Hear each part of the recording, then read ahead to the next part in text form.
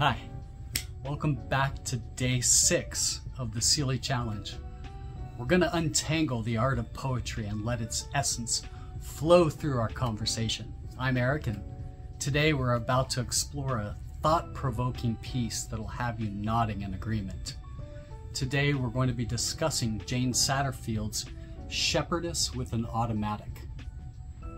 I thought we'd start off today by reading the titular poem that the title of the book is based off of, and then we'll go into a bit of a discussion about the poem. And as always, I really would appreciate any likes or comments, and feel free to share your thoughts with me. Well, let's get right into it. Shepherdess with an Automatic. Icebound all winter, clear air is what we wanted. Certain warmth, hills lit as if from within. So why is the sky a sudden reproach? What should we do in this loud distress? Afraid to fall into each other's arms? Where darkness drops a world away, the armed remain resolute. Once, in love, I awoke at dawn, learned music made by another's tongue. Let the dissident band play to the crowd. If ever I sang once, I forget. The flock wanders now, thins. And even the wisest are struck by the sight of stone walls, the need for narration, still asking the way back to avenues lit by a greenness already going to ruin.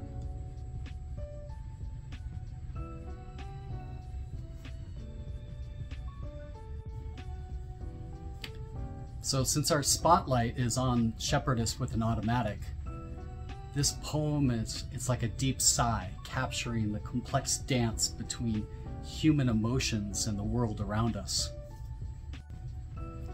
So the poem opens with winter's grip and the longing for a breath of clear air. It's that feeling that we get after months of chilly days, a desire for warmth and the simple joy of hills bathed in an ethereal light. But just when you're settling into this cozy image, a twist arrives. So why is the sky a sudden reproach? It's like a raised eyebrow from the universe introducing a layer of uncertainty. Have you ever felt that hesitation to embrace vulnerability?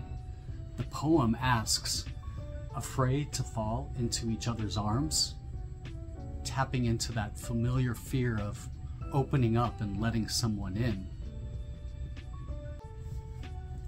Where darkness drops a world away, that sets the stage for detachment, while the armed remain resolute highlights individuals standing firm against challenges. Picture this: waking up to a melody of a different language, like a symphony of the unfamiliar. That's what once in love, I awoke at dawn, learned music made by another's tongue, whispers to us. It's like a reminder of those beautiful fleeting moments. Now brace yourselves. Let the dissident band play to the crowd. It's a call to embrace diversity, to let voices harmonize even when they're not singing the same tune. Some powerful stuff. And then, like a quiet realization, if I ever sang once, I forget.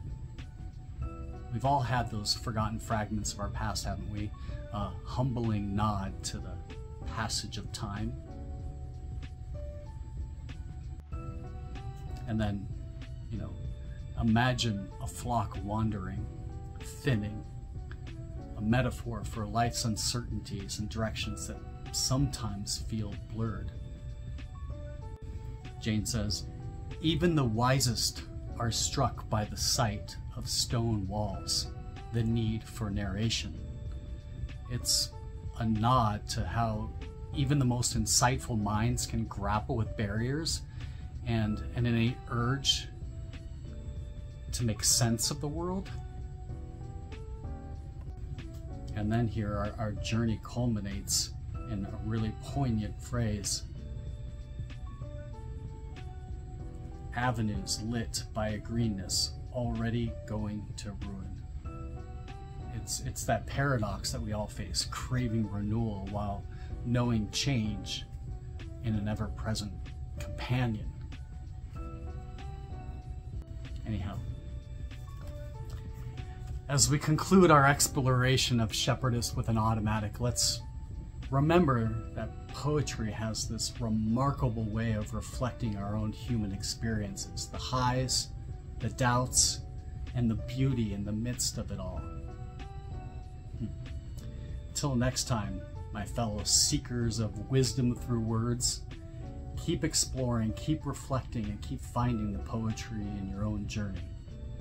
And as always, stay strong, be persistent, be curious, keep your mind and heart open. Until next time.